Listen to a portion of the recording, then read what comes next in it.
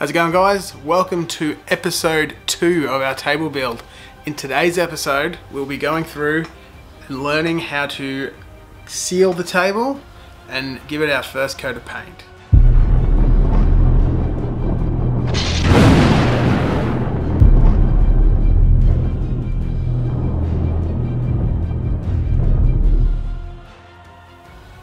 Okay guys, so as mentioned earlier, we will be going through and learning how to seal the table. This is actually very important. If you are in a humid climate like I am, the MDF may swell and bow and expand and create all kinds of problems. So we're going to seal the table and give it its first coat of paint. Stay tuned. Righto, a couple of bits and pieces we need is some PVA, some black house paint, and a little tray with a roller. That's the first part, perfect. Okay, so I've just gone over the table once with the roller. We're going to go around all the little corner bits now with just a normal paintbrush. So you've got to mix the PVA and the paint together around 50-50. The paint gives it the colour, obviously, and the PVA is actually what seals it shut.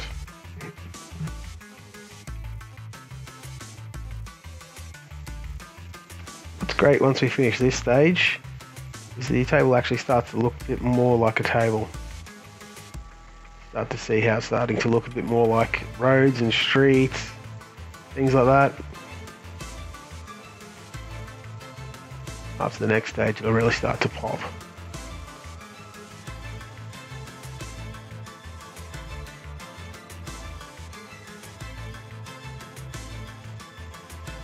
I always like to give the table a second coat just in case.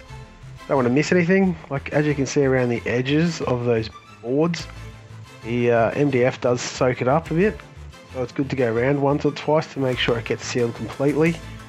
Otherwise the moisture will get in there and you'll start getting a puffy table in about a year or so from now.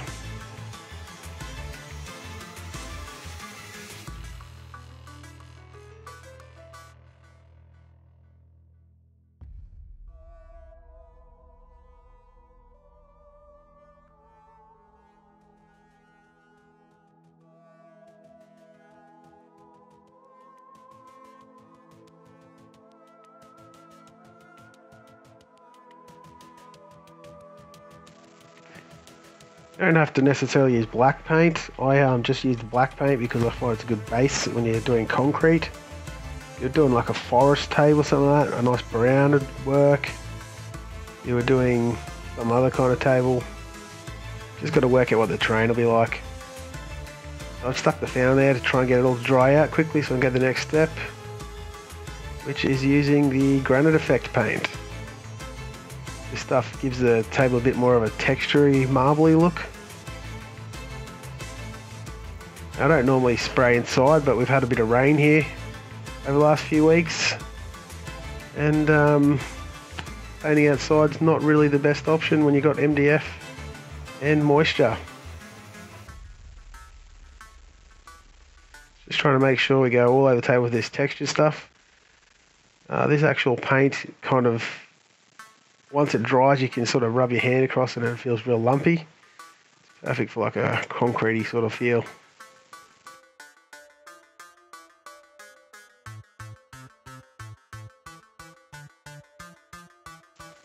Also, you don't have to fear, none of those models in the background suffered from any overspray poisoning. Everything is still absolutely amazing.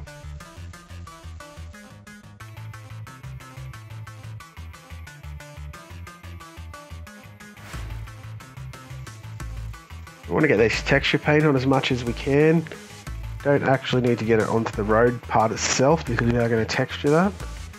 It'll look like bitumen. But the main part is to try and get on top of those surfaces. Now because we're going to have a double-sided table, sometimes because this stuff actually sticks up, it may scratch off. Just have to be real careful. I've got some bad news too. I actually have already scratched it off. Whoops. But it looks great either way.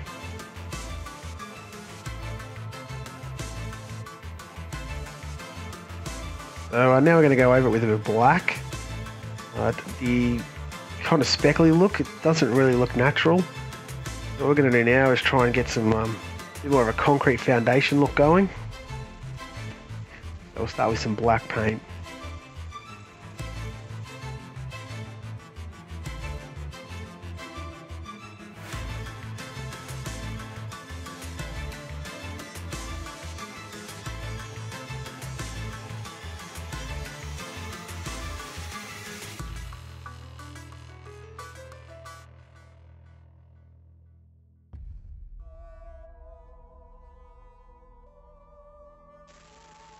So just like before, it's not super important if we get it on or off the road.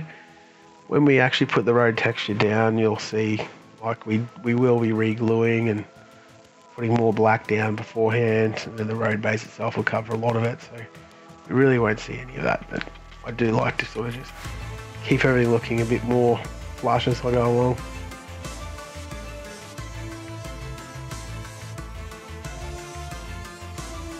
Alright, so we want to get a couple of different colours here.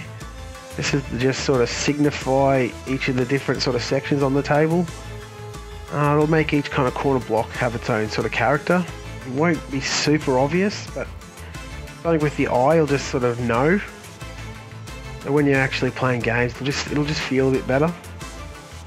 The only real way to see it properly is when the table's finished with some terrain on it. You have to stay true to that one.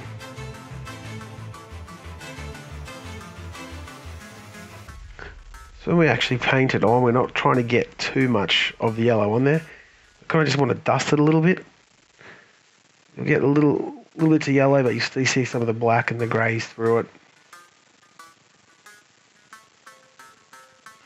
We'll be going over it after this as well with a bit more of a grey, but you'll still see these through it. So if you look at our blocks now, you can sort of distinctly see there's a purple, a brown, a couple of yellows on the ends, nice green. Each sort of has their own sort of feeling, their own little bit of turf, doing its own thing. Alright, so now we're going to go over it with a grey. We still want to see our other colours underneath. So this will be the kind of concrete look. So if you see there, you can still see the purple under it, but it definitely looks more grey now. We'll go over it with another lighter colour after this in a sec, and you'll see it come through a little bit more. Yeah, still got that little orangey browny tint under that one. Yellow ones still distinctively have that bit of a yellow touch to them. Green one also. We'll sort of go over it nice and quick. Not too much paint on there. Perfect.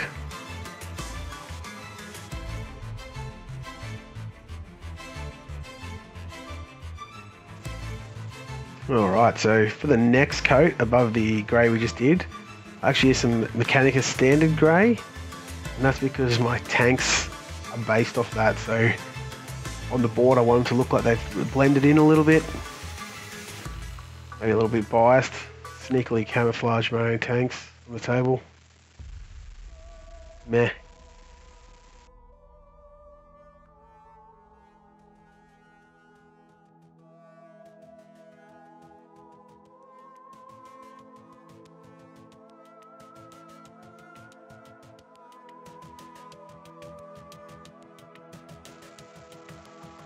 Alrighty, nearly there. One more colour to go. I'm going to go over the top with an ivory colour. That's our final paint colour. After we get through this step, we'll then go on to doing the roads, but that'll be in the next episode. Once the road bases go on, we'll do a little bit of scattery, kind of broken, concretey, powdery stuff across the top of the table too, just over the foundations. We'll use that to cover up our screws, just so they don't pop up and look ugly. And when that gets on, that actually really starts to look like a really wicked table. That's not where it ends. That's really just the beginning.